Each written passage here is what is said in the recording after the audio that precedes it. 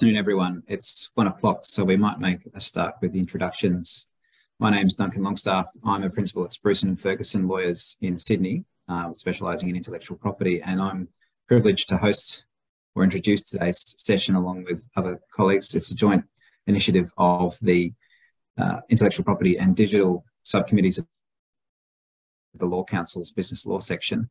And this is the fourth in a series of webinars that we are conducting for the benefit of all Law Council committee members and indeed anyone else who would like to watch these seminars to provide education, particularly to the legal profession in relation to the way that artificial intelligence works and also the way that it's being applied in the business world and the legal issues that arise from all of those things so that we can collectively make more informed and sensible recommendations on law reform and policy, which is our role. Today, we are moving into the topic of privacy and the implications that arise from the opportunities and technologies relating to artificial intelligence and managing big data and machine learning and all the ways that we can do things that humans can't do on their own.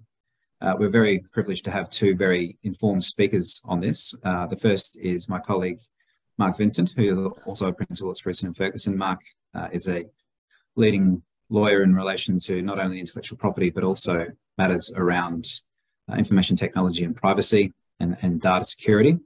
Mark's been involved in the Privacy and Digital Committee of the International Trademark Association Leadership Group for many years and regularly advises clients on these issues. And from the industry side, we're very privileged to have Greg Stone, who currently works for Scala, which is an advisory firm in relation to these issues. Scala regularly advises C-suites and businesses throughout Southeast Asia and Australia and New Zealand in relation to their opportunities to make use of AI and related technologies in leveraging and creating data that's useful to businesses in a very practical way. And Greg's got a history of working for a large business, Arup, and before that, Microsoft, in relation to applying these types of technologies in a very practical way. Mark and Greg will handle the presentation together. Just as a housekeeping thing, we have the chat turned off, but the Q&A function turned on today. And we are a bit time limited in this webinar as we have been in the previous one. So we'll keep questions till the end, but please post them at any time using the Q&A function at the bottom of the Zoom window, and time permitting, we'll address those at the end. So with that, I'll hand over to Mark. Thanks very much, Duncan. I will get the slides up.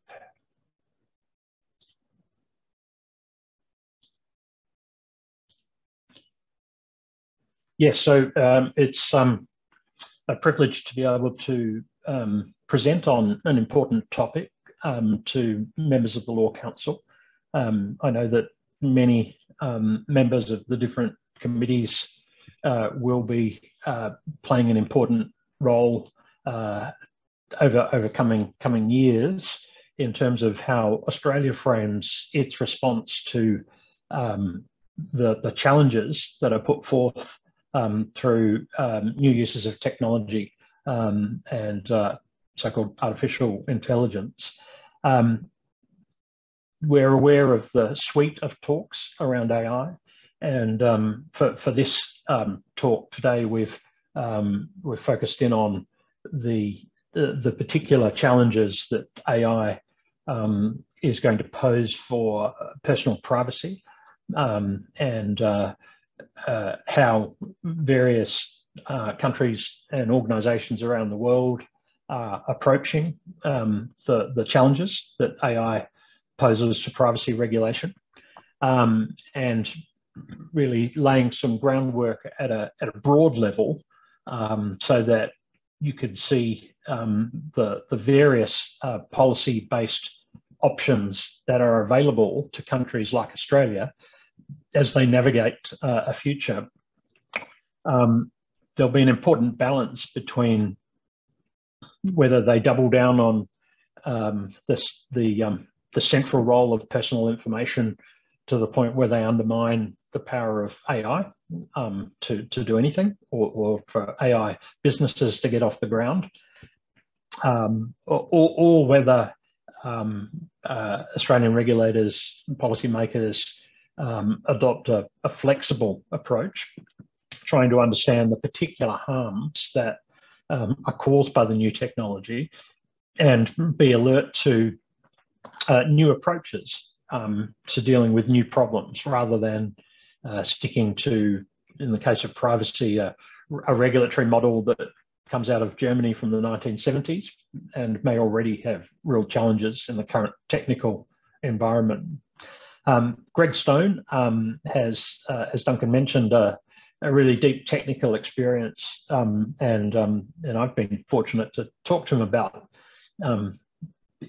all manner of technical issues of the day for a couple of decades, but that stems back to a time as Chief Technology Officer of Microsoft and then Head of Digital Services at Arup, and embracing the technology has been one part of his role, but also communicating that to people like us and people like executives has always been a key part of his role. So I hope we do get time for some questions at the end, because he's got a wealth of experience to draw on that diverges from the experience that we lawyers may have. So I think Greg's going to set the scene for the discussion today, and he's also going to come back in toward the end of the discussion around the role of standards, which he's also got extensive experience in the standard setting practices around the world, and what role they could play in relation to navigating these issues for artificial intelligence. So Greg, I'll hand over to you now. Yeah, look, thanks, Mark. Hopefully the microphone's working and everyone can hear. One of the key things I think we're seeing at the moment is, with all these sort of changes, is the hype cycle. But one of the things I wanted to really pull out was the fact that we really do face a paradigm shift at the moment. A number of key commentators are making this point, and I think it's worthwhile starting, our discussions with that. The current AI via these large language models, which essentially provide a kind of a core upon which we can rapidly build more targeted artificial intelligence, isn't simply a linear progression from what we've had before with either big data or the machine learning that came before. And we need to really recognize that we're moving from classifying things and taking action on them, as you would say in a medical diagnosis, to actually creating content, to creating things. And this is the piece, I think, which is really, really pertinent to this whole area of security and privacy. There's a lot of concern out there. So the concern's not coming from one quarter or one set of vested interests either, all those vested against it, but it's actually coming from practitioners and coming from the corporate area. Practitioners, a number of key ones have already, you'd probably be aware of, have already come out. Those have engaged for multiple decades and are prime leaders in the field, and really called out that this is something that needs to be taken a pause and really addressed properly. One of the things that they ran as a survey recently with about, I think it was 700 people in the field, and the stats are horrifying. 50% of researchers believe there's a 10% chance that AI will make humanity extinct. Now, that sounds pretty inflammatory until you look at the original question, which was actually pretty well couched. And what it clearly showed was that, who would, as one person remarked in a presentation I saw, who would get on a plane where there's a 10% chance of it falling out of the sky and being catastrophically, problematic for those sitting in it, if 50% of the engineers believed that that was a possibility? I don't think we would be comfortable with that level of risk. Similarly, corporate concern. Samsung joins a group of others who have really essentially banned generative AI at work until they get a handle on what's happening. So it's an area that's labile, rapidly evolving, and we fundamentally think that there's a new class of responsibility required when you get this kind of generational change in the way that technology is is going to impact our society and is already impacting it. Some things to ponder that Mark and I, when we talked about it, thought might be useful as kind of things to hang in your head as we all ponder this area. AI is teaching itself now. So in the days when you would have, supervised learning and we would have to seed, if you like, guide the artificial intelligence to learn, we're now seeing situations where actually they're learning themselves. They're setting up multiple nodes, they're contesting, and they're coming up with the best approach. An earlier example of that was Go, where AI was essentially set loose with, billions of different Go games with many millions of nodes, and figured out the best ways to actually win that. And very rapidly, they became proficient at it. It's unpredicted behavior is a real concern and a very unexpected one. Relatively recently, given the size of the models and the complexity of them, the practitioners themselves are starting to see unpredicted emergent behavior and capabilities that were never designed in and were never imagined could actually exist through the way that they were constructed. A good example that was given recently was a model that was trained in English to do a certain thing, all of a sudden found the ability to be perfectly fluent and translate in another language that it was never programmed or modeled to do. And many other behaviors likewise are starting to emerge that are potentially challenging.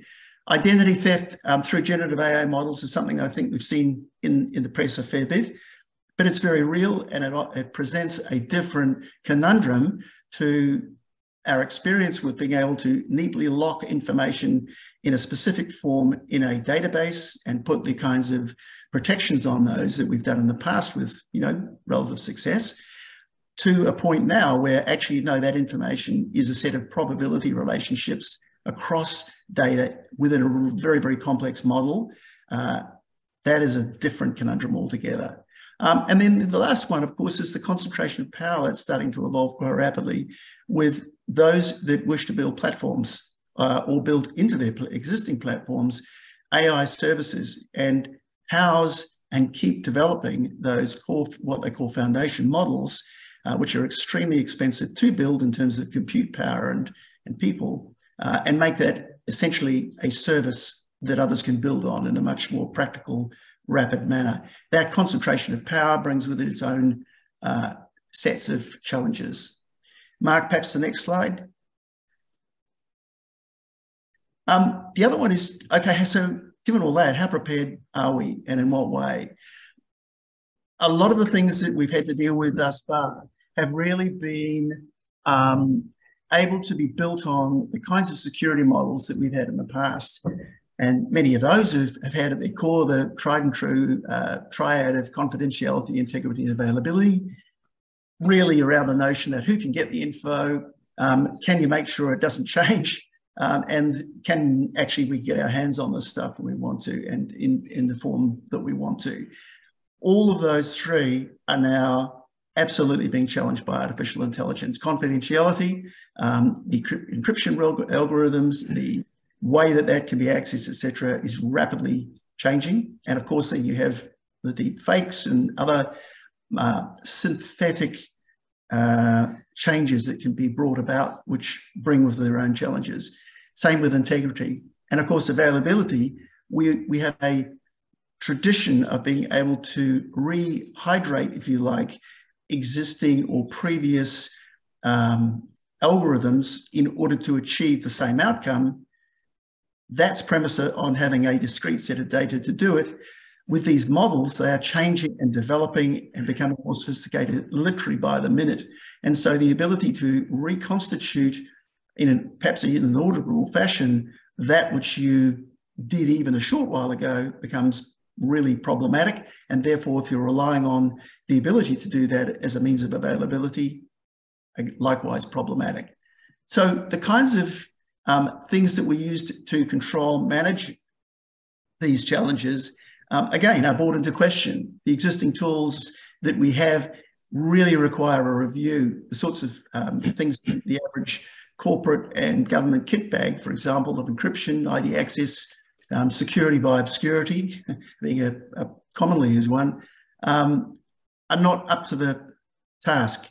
And more particularly, one of the biggest vectors for a number of the security issues has been social engineering attacks, where someone has sent, fake mail, or they've been there's a hoax that's happened via a phone or other means in order for them to give away information that's valuable.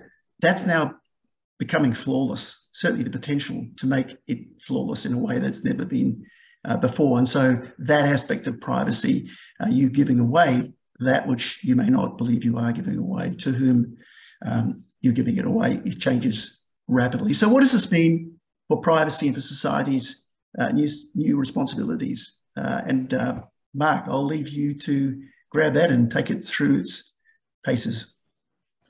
Thanks, Greg. So we were thinking of some good practical examples to make some of the privacy challenges apparent to you today, and one of the sort of standout candidates was a product of Clearview AI. Clearview AI scrape facial images from the internet, and they use facial recognition technology to provide identification services at its core.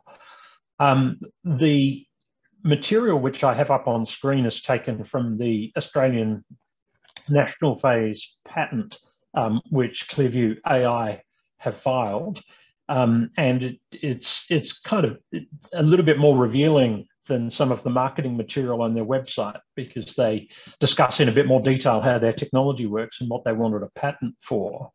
And I've extracted just a few elements from that patent specification that show how they were going about using AI and the sort of challenges that gave rise to from a privacy perspective.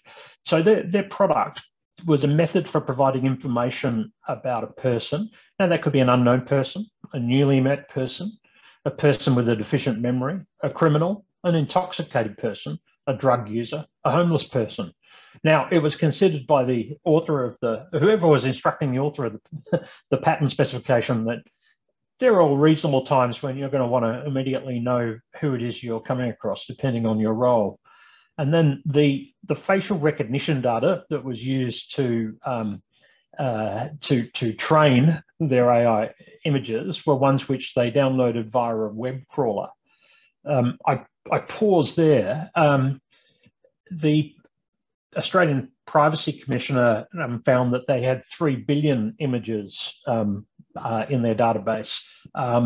But there was also evidence when this came before the Australian Privacy Commissioner, and I'm getting ahead of myself here, that their plan was to have 30 billion different images of individuals, largely obtained through web crawling and video and so forth. So their aim is to have photos of and images of everyone in the world. So the facial recognition data can include images from the internet, professional websites, law enforcement websites, Department of Motor Vehicles. In some cases, it could be criminal records associated with the facial image. So they did target this to law enforcement. They would also access the online profile of the subject on social networking websites, professional networking websites, employer websites, and in real time, they make identity and personal information available to someone using their system. You could also set it to simply alert you to someone who poses a risk to the public. For example, if you're deciding who comes in or out of your nightclub, or who comes in and out of your office, who comes in and out of your country, this type of profiling is quite useful. You might find that the computer thinks that they're dangerous. They then said in some embodiments, the facial image data would include the people around the person who the photo's of, a so-called second subject. And they said in some embodiments of the way their machine works, we'll identify a relationship between 2 or more subjects who have facial images captured in a single image. So every time there's a group photo, they add layers and layers of information about the relationships an individual has to others and whether that leads to adverse inferences. They then, their technology was around comparing vector representations of captured facial images to effectively to vector representations of images on the database. So they had a way of sort of taking all of these measurements in the picture at the top right of the screen and making sure it was the same person, or at least they had a reasonable degree of comfort it was. That could be done with machine learning or AI. And they went through a couple of different AI techniques that they used to make sure that their system got better and better, and went off and did all of this improvement and gathering by itself. They don't need to send it out to scrape more images. It will do so permanently and forever. And it will constantly get better at making these connections between people and these identification points. They also wish to include a liveness gesture. And some of this has been being worked on by computer games companies and so forth, where you have certain gestures in live videos, and they can be used to identify people as well. So it's not simply a face that will be used to identify someone from a video image. Now, some of their promotional material is that it's been helping in the war in Ukraine, and when people come up to a Ukrainian checkpoint, the Clearview system is used to immediately identify the person and find out whether they're Russian special forces or whether they're an honest Ukrainian citizen wanting to cross a checkpoint. They're also using it to identify bodies over there and work out who people are. Where they have images of people involved in war crimes, the story goes on. They've got a positive story to tell there from the Ukrainians' perspective. They also made a big deal on their website as to how law enforcement in the US found this very useful after the January 6 riots at the US Capitol, where Clearview were able to identify individuals who thought that they were anonymous through their obscurity, to use words from Greg's slide. They were no more anonymous through their obscurity. Everyone who has an image is available for identification. Now, you might well say, well, that's an example of AI. What are the privacy implications? Well, we could all probably think of privacy implications for a tool like this. It's incredibly powerful. The Australian Information Commissioner has already considered for us what the implications are for a system like this under Australian privacy law. And this gives rise to the question, are our laws adequate to deal with AI? And well, if you look at the analysis of the Clearview product, they're perfectly adequate. The Clearview product is unlawful. It has no possible way of complying with Australia's privacy laws. So Clearview have this proposition that they're not scraping personal information. They're scraping public information that people put out there because they intend for it to be publicly known. They post their own photos and they live with it. They said it's a mere solicitation of business transactions that they're involved in. They're not scraping images in a way which is taking personally identifiable information. The Commissioner said that the covert collection of biometric information, i.e. the image, carries a significant risk of harm to individuals, which includes harm from misidentification of a person by law enforcement, which could lead to loss of rights, freedoms, and reputational damage. Also a risk of identity fraud that could flow from a data breach involving the biometric information. So if Clearview have the world's biggest collection of biometric information and the hackers get into it, well, the tools of identity theft are handed over. They had a big problem under Australian privacy law in showing that there was consent of the user to the collection of what is sensitive information under the Australian Privacy Act. And the Commissioner said consent may not be implied if the intent is ambiguous or if there's reasonable doubt about the individual's intention. And this would apply to collecting personal information from any AI model that scrapes data from the public internet, including ChatGPT and a lot of other products. They're trained on publicly available data sets. One of the big problems with privacy law is consent. And the Commissioner had a look at consent in the case of Clearview's scraping activities and said that the act of uploading an image to a social media site does not unambiguously indicate agreement to collection of that image by an unknown third party for commercial purposes. In fact, the expectation is actively discouraged by many public-facing policies that prevent scraping. Moreover, consent is certainly not inferred where the image is uploaded by someone else, i.e. the two people in one image, or where an individual inadvertently posts content on a social media website without changing the public default settings, so they weren't aware that it was being scraped. You would also have children whose images are on the internet, people with disabilities unable to understand the terms whose images are there, and the Information Commissioner would have none of the fact that none of the argument that that there's some implicit consent. The determination led to a clear finding of failure to meet a number of the Australian privacy principles, and I'll pick them up on the next slide. So this is, we're looking at the challenges to privacy law. Well, on the one hand, you've got the challenges to privacy by the use of AI, and then you have the challenge to anyone using AI of complying with privacy laws. And I think that's a bigger problem at the moment. Anyone deploying an AI solution has a significant difficulty in ensuring compliance with privacy laws.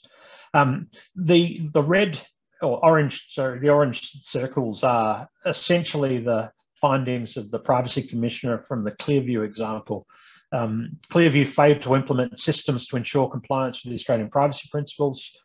They failed to get consent from people when they uploaded their sensitive biometric information. They failed to make sure that they collected data by lawful and fair means.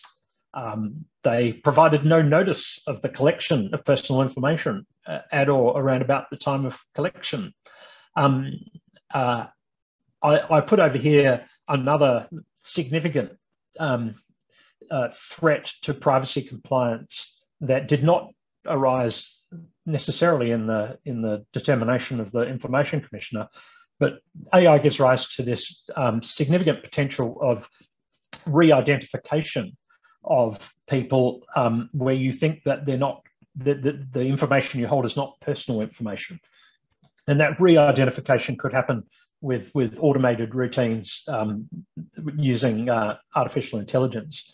So, look, I think the Australian Privacy Act, does that need further development to protect individuals? Maybe not, there's quite a lot there. and there's just recently, and this won't have affected the Clearview scenario, but you probably all be aware, or maybe you are, that late last year, Australia passed legislation to introduce some of the highest potential penalties in the world for serious privacy breach. And $50 million is the headline number that caught the headlines. There's other formulations for how an award would be arrived at, but the potential fines in Australia, if say Clearview ignored the findings of the Commissioner and then started up again in Australia, the potential for significant fines is there now in Australia. If you look to how are other countries dealing with this sort of conflict between AI and the privacy of individuals, there's a diversity of approaches. On the one hand, over in Europe, they're doubling down on privacy. And I've seen some commentators say it's a bit like an analogy where you say, well, people often die in car accidents or they're permanently impaired. It poses a great threat to the community, so let's ban cars. You know, you could take a similar approach to your privacy. Anything which which could potentially cause harm to individuals through use of their personal information, should be regulated, should be prohibited. In Europe, the regulators have moved to regulation of anonymized profiles. So for a long time, the ad tech industries have built up profiles of shoppers or of potential shoppers, and they don't need to know who they are. There's no personal information about it. You just need to know that it's a 45-year-old male that is in the market for some new hiking equipment, a 52-year-old female that's in the market for a new electric car, and you're away. You've got the information you need to sell the ads, and you know that the ads will get eagerly snapped up by the consumers who are introduced to new opportunities to part with their money. That's Google's model, and many others in the ad tech industry. The European regulators are saying, well, that's a profile, and sometimes a very, very detailed profile. That's not just those superficial facts I mentioned. There might be a very detailed profile of a person. The only thing it lacks is the connection to a particular individual, leaving aside re-identification issues. And the Europeans say, well, that's valuable. That's someone's property. It doesn't matter that you haven't said, well, that's Mark or that's Greg. It is Mark and Greg as economic units. You are selling it. It is valuable, and it belongs to the individuals, and they're regulating it. Now, that's a step further than other regulators have gone. They've also introduced a right not to be subject to automated decision-making with legal effects if consumers don't wish to be.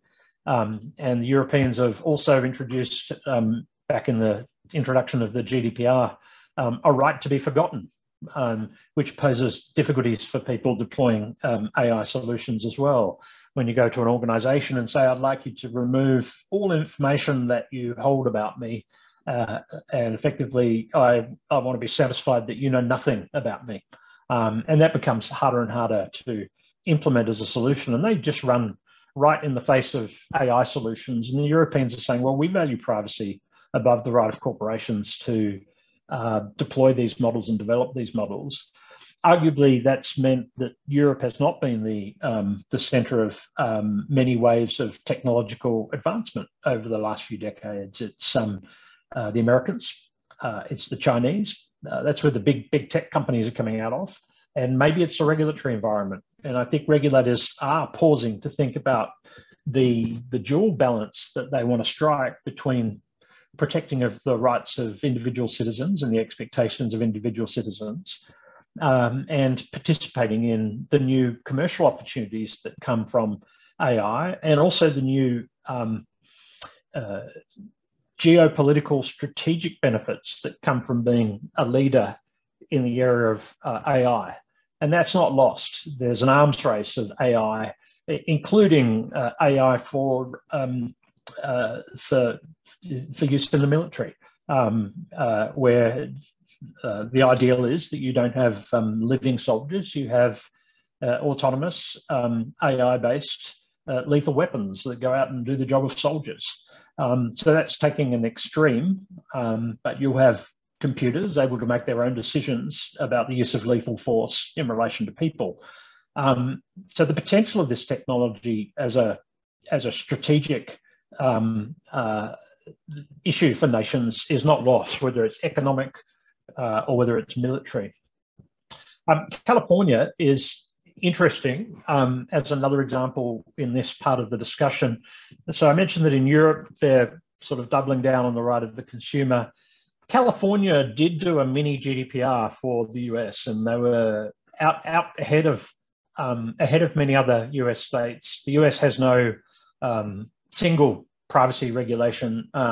It's very much a patchwork of state-based regulation, and in some respects a bit like Australia. I know we have a National Privacy Act, but we've also got a patchwork of state-based regulations that are relevant. It doesn't make it so easy for companies to ensure compliance. The reason I mentioned California here is because although they had a fairly aggressive piece of legislation to protect the rights of consumers to their personal information, they've been working on carve-outs to that. And one carve-out is for aggregated information or anonymized information.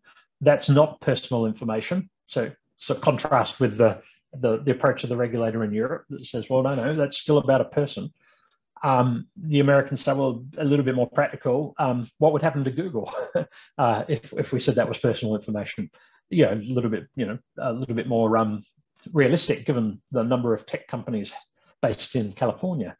They've also got a carve out for publicly available information scraped from the internet, and they say no notice is required at the point of collection. And that would be highly relevant to a company like Clearview, but also ChatGPT, the OpenAI products. I think the regulators there they're very close to a lot of powerful tech lobbyists, and they can recognise some of these fundamental conflicts with our traditional approaches to privacy regulation that have really sort of emerged and spread out of Europe. And they're open to the idea that they need some tweaking to be better suited to allow the development of AI models.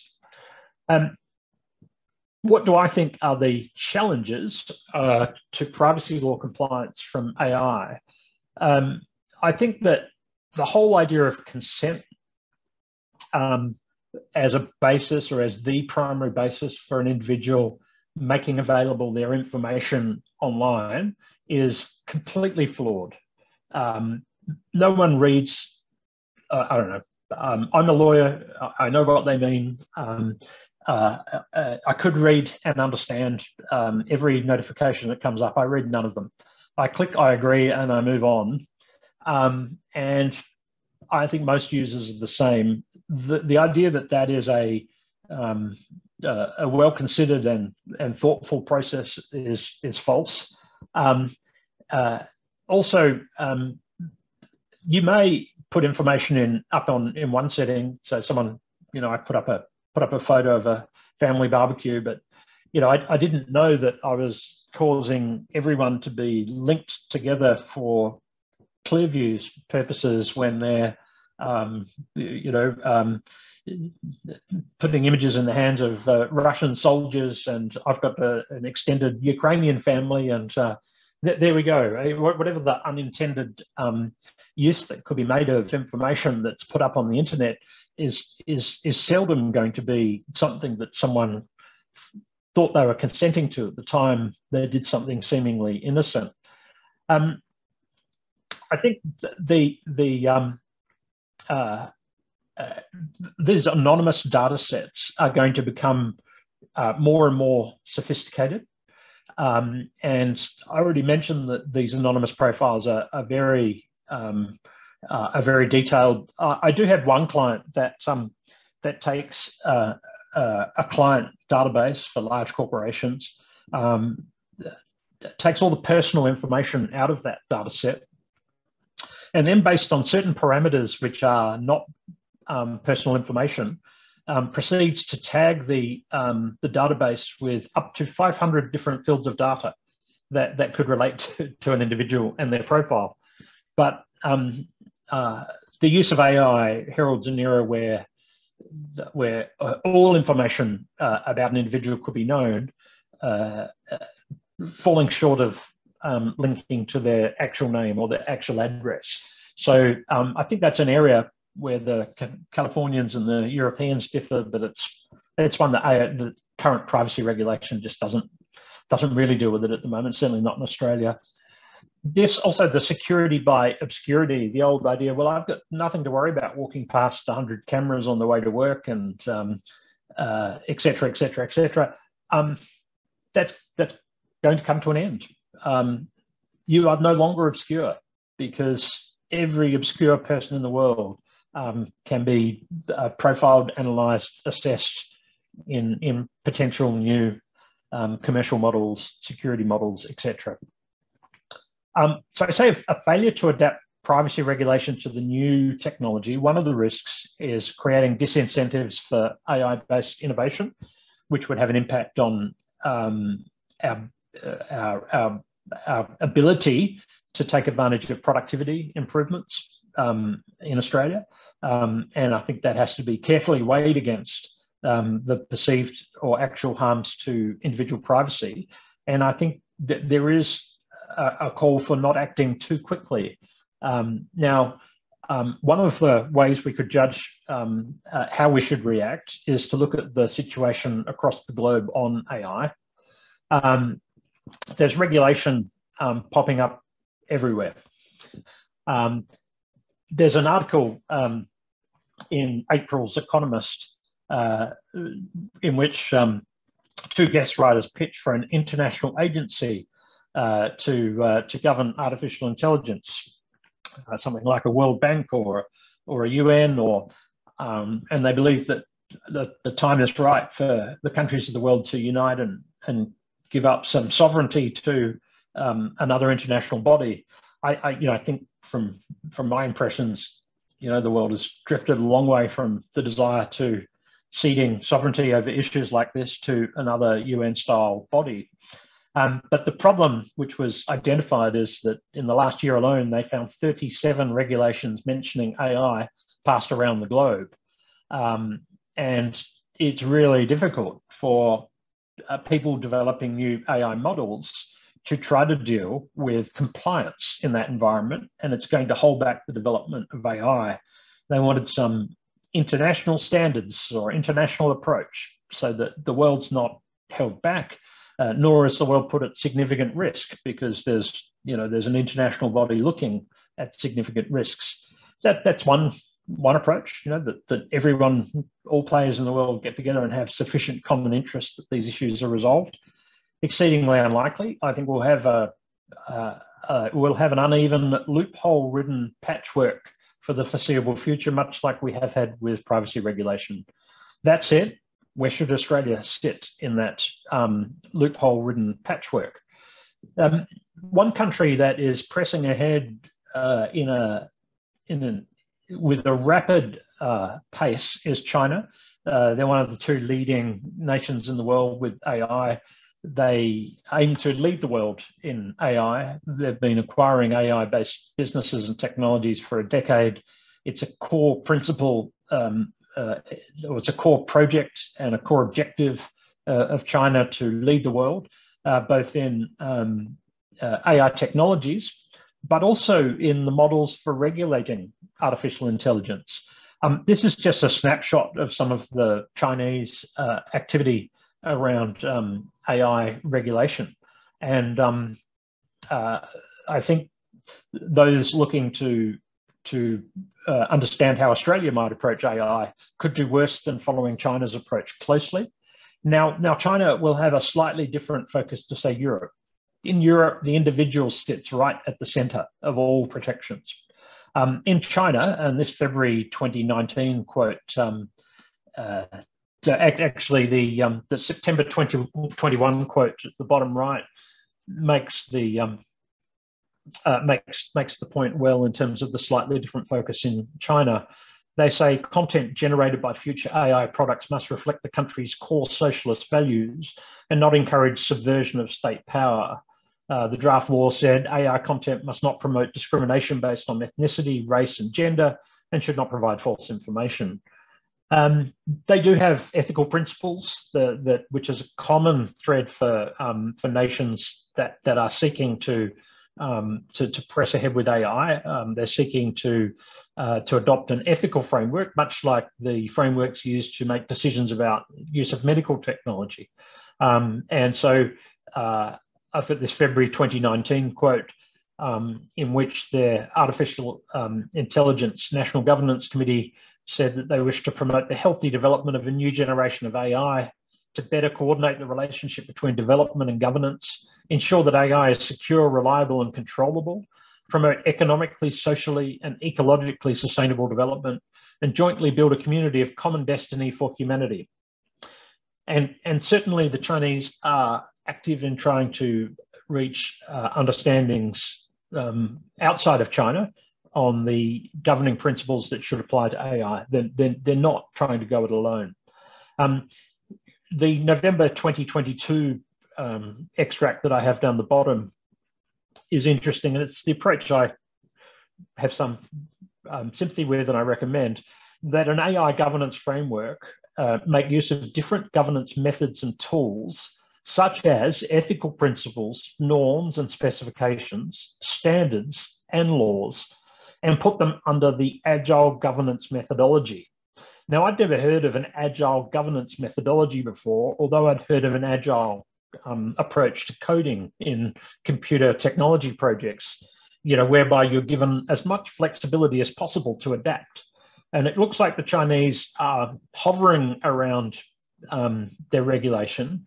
They're putting forth principles. They're putting forth some laws where they've carefully considered the timing and the content of the law, but they're taking their time to get it right. They believe that there's a role for ethics, norms, specifications, standards, and laws, and to keep it flexible, to keep accepting what they know and what they don't know, to keep taking into account the global geopolitical position. A model which I would suggest we could learn a lot from is from our own region in Singapore. In 2019, Singapore launched its model AI governance framework. In 2020, they put out a second edition and they've added some tools. So they have an implementation and self-assessment guide that's very detailed, very useful.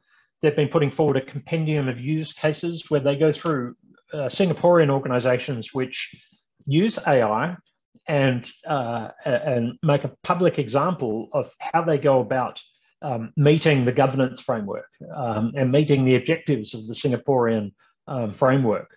They also have an annex which is foundational AI ethical principles, which I include in these slides. One of the objectives of that framework, which makes sense from a compliance perspective, is that the privacy regulator in Singapore says, well, yes, if you adopt the AI governance framework and implement it, that's going to satisfy us that you have taken reasonable efforts to align your policies, structures, and processes with accountability-based practices in data management and protection, which is a core of compliance with their privacy law. So they've sought to find a path through for their corporations to demonstrate privacy compliance. And really that's the key. I think you've got to find a path through for corporations rather than say, yeah, it's a mess, good luck. It's not really providing the sort of leadership that would be necessary to encourage development in this space. Now, I'll mention the fact that there's various approaches to distilling ethics-based principles globally, but not for long because I want Greg to talk about standards in a moment. I found a study in which 84 different publications containing ethics principles were studied, and the top principles were identified: transparency, justice and fairness, non-maleficence, responsibility, privacy, beneficence, freedom and autonomy, trust, sustainability, dignity, solidarity. And you won't spend long looking through approaches to governance and AI to see that some collection of ethics principles or other underpins the approach recommended for every organization when they introduce AI into their organization. In the slides, in case they're shared, there is the set of ethics principles that's in the Singaporean document, and they have 12 ethics principles.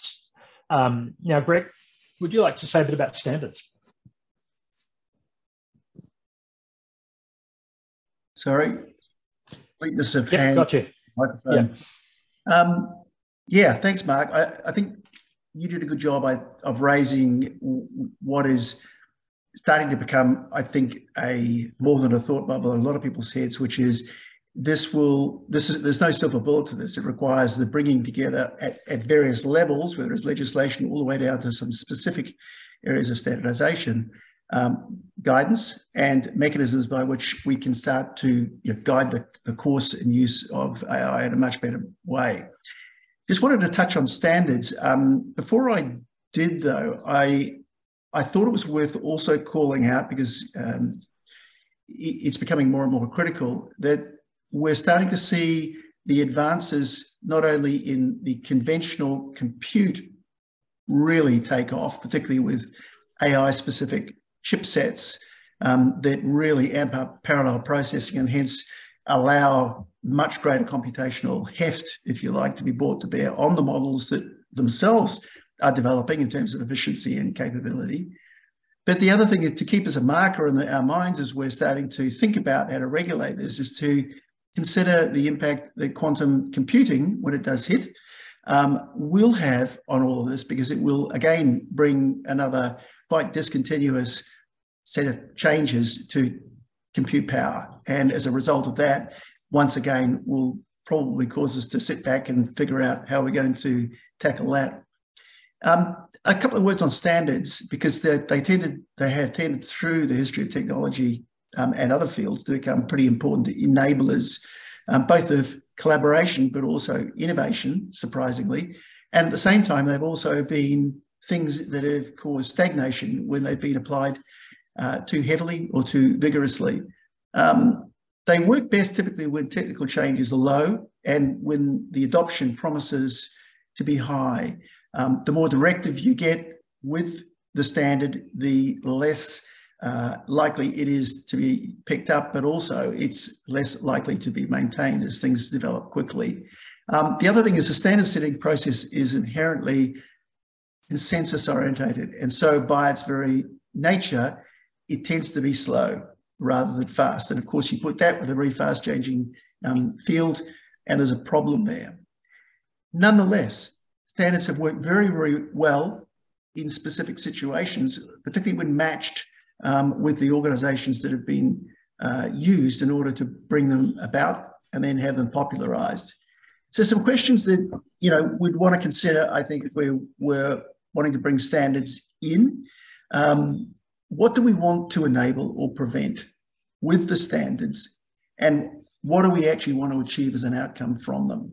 So, for example, when you might want to look at standardizing the encoding of information to facilitate interoperability. Web services were all about that. And so therefore the standards themselves, depending on the level of the stack that they were applied, were very much tailored at achieving that particular outcome. The other thing is, where in the ecosystem should this occur? So, on one hand, you've got, low-level specs that can constrain things in activity, like, well, we're going to present our information to this calling application using JSON, which is a standard. Or do we actually keep it at some of the levels that Mark was hinting at, where you say, well, actually, like ISO 31000 risk management, it's about a framework, and there's a lot of flexibility within that, but there are sufficient guide rails around how things should progress and how you should operate in order to ensure yourself safe or risk appropriate in any particular part of your enterprise. The other thing is then, what is the best mechanism when you decided on a standard to advance that? Everyone would be familiar with ISO, IEC, which has been instrumental in a number of critical standards over the years. They've also, it's also a national-based consensus. So each country has a vote. I used to sit on JTC1 here in Australia, and I can tell you it's pretty slow and pretty hard going. So it can take many, many years to even get things partially agreed. But nonetheless, when they become often embedded into a whole bunch of activity, including commercial contracts. Or at the other end of the scale, you can get industry consortia or even de jure standards, which crop up that people are using, and they want to actually get formalized better, and they can be a much faster approach. So again, worthwhile thinking about actually what channel is the best in order to bring these to market. As I suspect, the faster the better. And the last thing I think it should be, how should these standards be rapidly adopted by users and organization? One of the ways that we've done it in the past is a standard is created in terms of a best practice for different complex parts of a standard set. And then what's often called a basic profile is created, which essentially is a way of saying, you know what, there's a lot of complexity here, but if you just do this very basic stuff here, it will work. What you will send to me and what I will receive to you, for example, will work. And that provides a much easier on-ramp for people rather than a very onerous set of heavyweight specifications, which in the area of this particular field could eventuate. So those are just some things for us all to consider as we think about the role of standards within the broader framework of things that Mark highlighted we will probably need. Thanks, Greg. This was the last summary slide, and it's sort of a bit more practical. When I have clients through the door, how do we get compliance right with our AI project? Well, there's the standard advice I'd give under Privacy Act. You know, make sure you've got consent for the collection and use of the information. Conduct a privacy impact assessment of your project. Make sure that you've thought about security and you've possibly applied a standard within your organisation to deal with security. They're quite sophisticated approaches now to achieving that security. Make sure that your privacy compliance is embedded in your corporate governance. And then I thought, well, there'll be an additional list relating to the particular risks attached to AI that I think arise specifically out of the nature of AI.